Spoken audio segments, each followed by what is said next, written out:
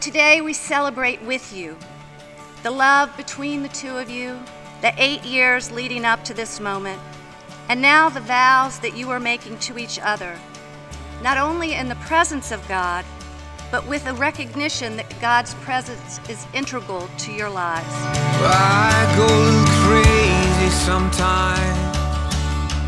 Can you believe it? Now, Caroline, you are exceptional.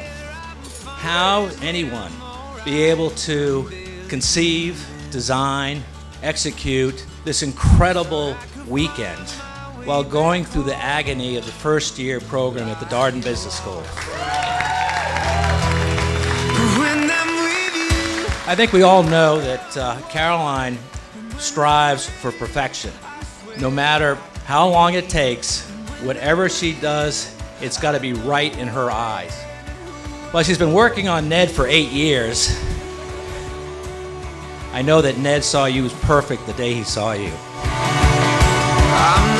We went to Richmond one random night, and we were told by our friends to go to the tobacco company. And I was like, I don't know anything about the tobacco company. I've never been there. The only thing I knew about it was that my parents had met there 34 years before and fallen in love. We went to the tobacco company. We'd all been overserved.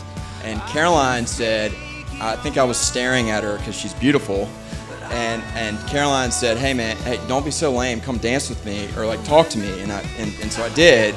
We were all home from UVA, and I received a phone call early in the morning after a night out. She said, you'll never believe who I was with all night. I made Caroline give me a few hints as per usual, and then I'm almost positive I guessed Ned Ryder. So fast forward like 2 days, so we're Monday morning, I see Mr. Burke.